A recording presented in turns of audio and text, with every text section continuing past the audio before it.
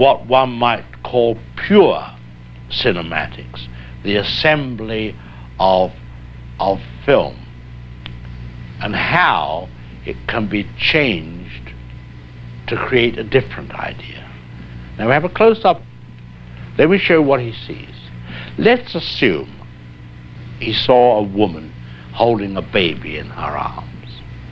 Now we cut back to his reaction to what he sees, and he smiles. Now what is he as a character? He's a kindly man. He's sympathetic. Now, let's take the middle piece of film away, the woman with the child, but leave his two pieces of film as they were. Now we'll put in a piece of film of a girl in a bikini. He looks, girl in a bikini, he smiles. What is he now? The dirty old man. He's no longer the benign gentleman who loves babies. That's the difference. That's what film can do for you.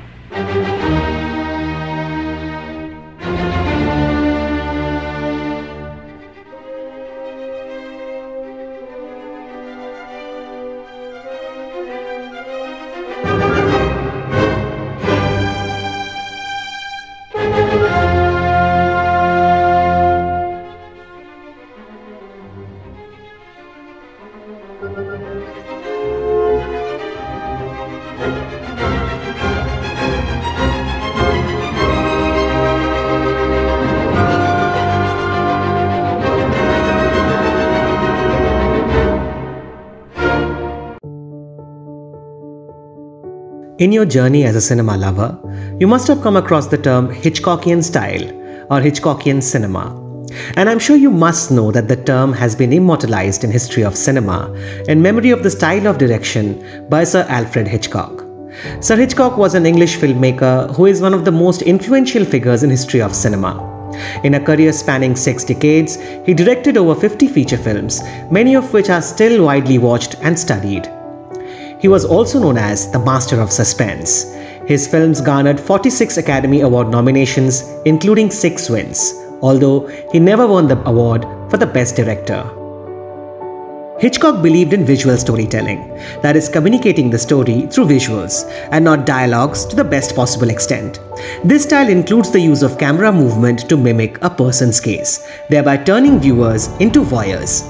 The viewer is constantly aware of where a character's eyes are looking, what they are looking at, and what emotion they are feeling while they are doing it. Typically using shot reverse shot technique, like say in this scene from Rear Window.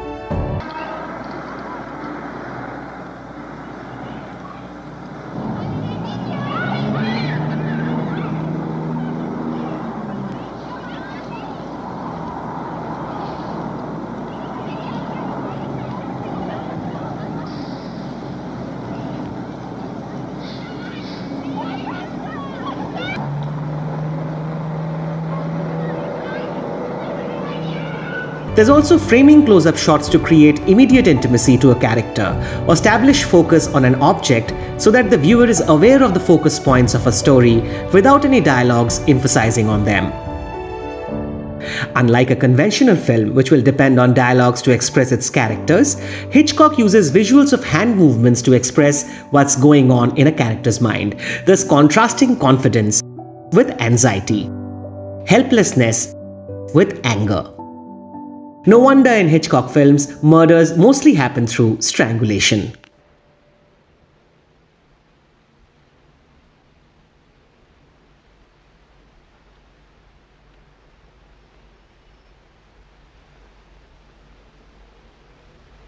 Open it.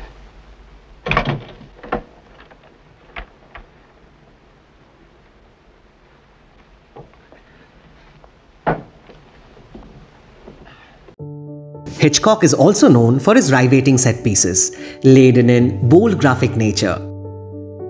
Be the shower scene from Psycho, which inspires our channel logo and is perhaps the most famous scene in the history of scenes, the seaplane attack scene from North by Northwest, or this revelation scene from Young and Innocent, a lesser-known Hitchcock. Erica goes to a hotel to look for a man with twitchy eyes, the murderer. Haven't you seen anyone with a twitch yet? Too many people. You must find him. Well, I can't ask them all if they twitches, can I? No. And then Hitchcock uses tracking shots capturing the entrance of the hotel. I'm right here to tell you, mister, no one can like the drama man when it comes to doing tricks with a pair of High-angle shots into the hall. right here to tell you, sister, Dollies among several visitors inside the hall to make the viewer realize how improbable it is to locate a man with twitching eyes within the crowd. credit where credit is due, but when it comes to make that music pop, make you give it all it's got, I'm right here to tell you, mister, no one can like the drama man.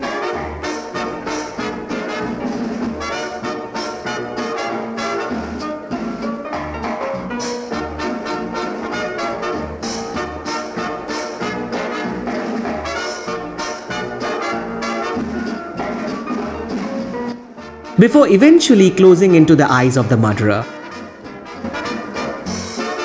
That twitch. And friends, that's what we call visual storytelling, where the director knows exactly where to put the camera to maximize the impact of the actions on screen. All this is not to say that Hitchcock's cinema was bereft of dialogues. In fact, it was quite the opposite. However, the striking imagery and the setup to the next scene made the dialogue an integral part of the storytelling. I don't hate her. I hate what she's become. I hate the illness. Wouldn't it be better if you put her someplace? You mean an institution? A madhouse? And not like talking photographs, a term Hitchcock would often use to describe cinema, which was heavily dialogue driven.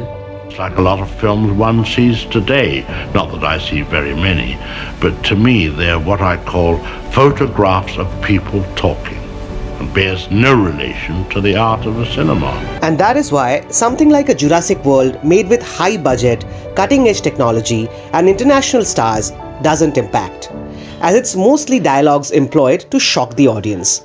You watch and forget soon in absence of the cinematic essence. And why do you remember the 1993 original?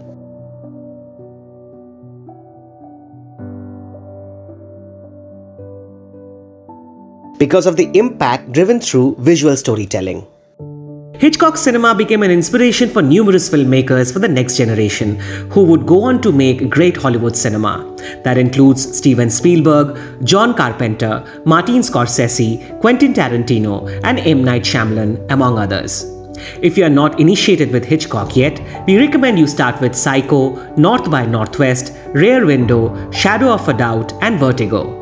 Considered to be the best film of all time by the Sight and Sound poll in 2012. If you have watched these, you could swiftly move on to Strangers on a Train, Dial M for Murder, and Rope. The mysterious world of the master of suspense awaits you. Mr. Hitchcock, why do you always make mystery films?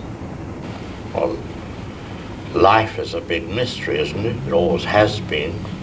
I think people are intrigued by mystery to find out about things they don't know anything about.